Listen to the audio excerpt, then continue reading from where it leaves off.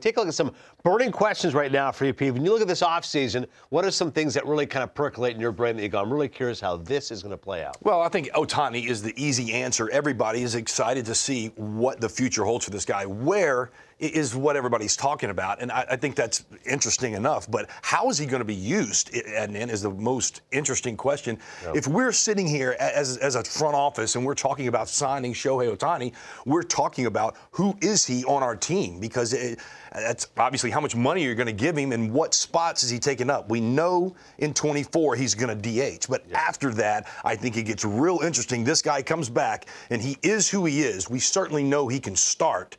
But when I watch what the Angels have had to do, they've certainly had to baby him and try to pitch him once a week. Is he going to relieve? Is he going to be a closer? Is he going to be a full-time DH and then the team's closer, like we saw in the World Baseball Classic? I think that's super interesting, a way to deploy him. I think he, instead of being a closer, he could be a DH and then also be the swing guy in the most pivotal moment that the manager decides. Hey, Shohei, go get loose. You're not going to hit for a little bit. I might need you to get out of the 7th and 8th, bridge this gap. We've just never seen anything like this, and I think it's so interesting, the conversations that these front offices are having. In 25, is he a starter on our team, Adnan? Yeah. And how do we build our team? Is he going to play a position? Because the guy can play the outfield or play first base. We watched Bryce Harper just make the transition. There's just so many conversations being had in these front offices to get to the number in the years of who's Shohei going to be, not where he's going to be. So at the World Series with our buddy Dave Fleming, of course, does a great job, voice of the Giants. And Fleming and I both said the same thing. We go, all right, if he's a closer, maybe this is a dumb question, but he's hitting in the bottom of the 8th. How does he get loose then for the 9th? Well, we watched it. He was running back and forth in that World Baseball Classic game to get on deck and then, oh, gosh, I'm not going to hit and go and do that. I think it's interesting. If, you know, over in Japan, the bullpens are underneath. Yeah. Just as the hitters hit underneath in the cage and walk up and kind of go on deck, I'm wondering if he could possibly get ready underneath and be ready to go and still hit. Yeah. Just a very interesting, again, unicorn-type situation that we've never seen. I think it's intriguing, the front office conversations that they're having to have before signing him. I know they're not calling it specifically Tommy John, but it feels like it's going to be two-time Tommy John he'll have overcome. So as a starting pitcher, there's some risk. So given your choice, if you could have him back as a starter in 2025, as a closer, or as a swing guy, which I kind of like your point with the high leverage, which one would you choose? All things being equal. I think I would put him in the relieving role because I could build my starting staff. I could know what to expect and ride these guys. As a starter, I was used to pitching every 5th day, 4 days off and pitch. You can do that. Guys can throw 200 innings, and I think the game is going to work back to the art of the starting pitcher coming back. For me, if you're keeping him healthy, we know that if you're going to win the World Series and you're going to go to the playoffs, you've got to have a good back of the bullpen. This guy is dynamic and can win you games. He could possibly throw 1 or 2 times a week, 3, 4 innings to close these games if you wanted to. It's a good point. I like him as a closer, but not just a 1-inning closer. He can be a 2 or 3 inning closer. I'm telling you, the front office conversations that they're having of how he's going to be deployed is so unique to anything we've ever seen before because he led the league in homers. Correct. He's the MVP on the offensive side of the ball.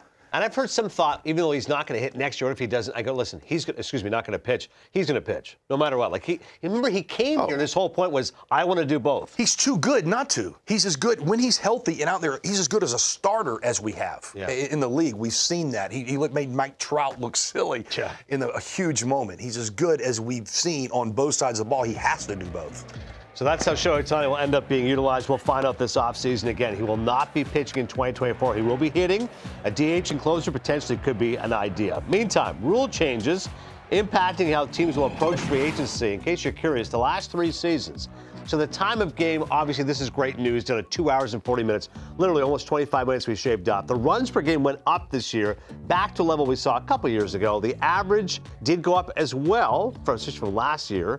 And then the on-base percentage now at 320%. So incremental use there. What is it specifically you're looking at here, Pete, that you're curious about? Well, I'm looking at roster construction and how these teams are going to go about putting their rosters together now that the rule changes have shown that there's different ways to winning. Power has been taking such a large seat at the table. And if you don't hit home runs, we remember that Cleveland team last year, they can't win. They can get there, but they can't win. This Arizona team was built around speed, contact, playing playing really good defense. And yes, Christian Walker, Corbin Carroll, and Alec Thomas, they could run into some balls, but they created havoc and was just a few wins away. And look, if they don't give game one away, that's a different World Series, and they possibly punch their ticket. Yeah. So for me, when I hear Jerry Dipoto at the general manager's meeting talking about contact, yes, and him high contact, good speed. Look, Adnan, we haven't heard that in the last few years. We heard strikeouts don't matter. Get your A swing off. Well, we're starting to see now that fundamental baseball wins championships. Yes, analytics can get us there, but if you're going to win a championship and punch through, you're going to have to play fundamental baseball. You're going to have to put it in play sometimes. Strikeouts do matter in the postseason. So I'm starting to watch these teams try to put a well-rounded baseball team together, not just all or nothing swing and miss type approach. So it's fun and exciting. It sounds funny to say as a guy who grew up watching 80s baseball, but it was so refreshing to see sacked bunts again in the World Series. Right? Perdomo was so good at laying it down, and then you manufacture that run. It's old school baseball. Well, fundamentals win. That's pure. And when you're starting to see Ron Washington, you're starting to see Dusty Baker and all of these older type guys have success. They're having success around motivating their guys, but they're playing really good fundamental baseball and doing the little things that you have to do. Yeah, it's pretty cool to see. We'll see how, like you said, those rule changes, the fact that 84-win Arizona Diamondbacks got the World Series by doing the little things right, how that impact free agency, we'll find out.